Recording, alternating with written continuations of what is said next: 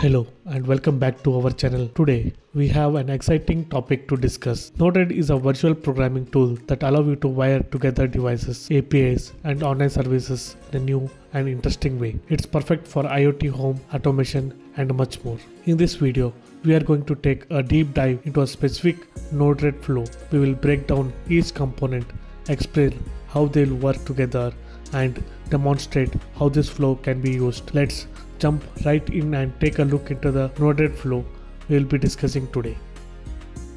So here, segment 1, TCP request with buffer output. Our Node-RED flow starts with TCP request with buffer output group. This group sends a TCP request and accepts a buffer output. We have an inject node that sends a test message, a TCP request node that communicate with the server on port 2000 and debug node to view the output. The TCP request node sends the test messages to the server and the debug node displays the response after converting to ASCII. In the segment 2, TCP request with string output. In the TCP request with string output group, we send a TCP request but accept a string output this time. This group also includes an inject node, a TCP request node communicating with port 2000 and debug node for viewing the response. The TCP request node sends the message and the debug node displays the string response.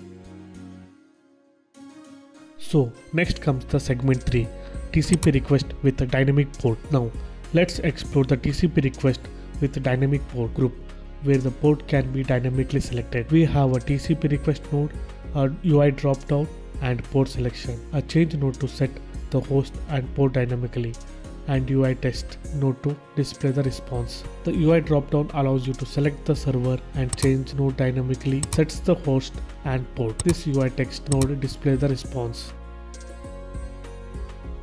Segment 4, TCP server on port 2000. Moving on to the TCP server on port 2000 group, we are now on the server side.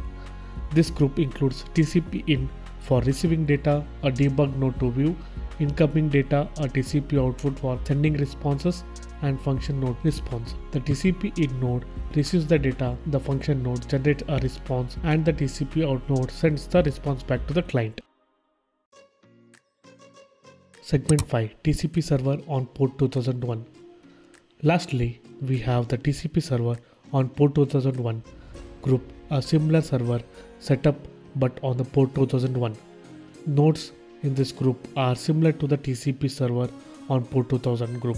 With TCP in, debug, the TCP out and function nodes, this server also receives data, processes it and sends back to the response.